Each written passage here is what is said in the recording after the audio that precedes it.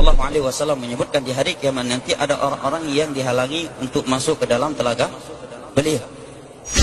Dan sebagian mereka, kata Nabi Shallallahu Alaihi Wasallam, saya kenal mereka. Begitu saya ingin menarik, membawa mereka ke dalam telagaku, haudh, maka dilarang.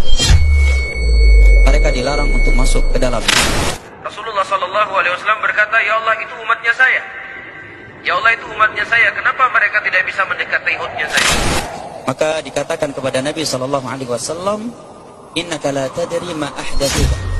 Kamu tidak tahu mereka telah mengubah-ubah agamamu setelah engkau meninggal. Bahwa mereka telah membuat amalan baru sesudah.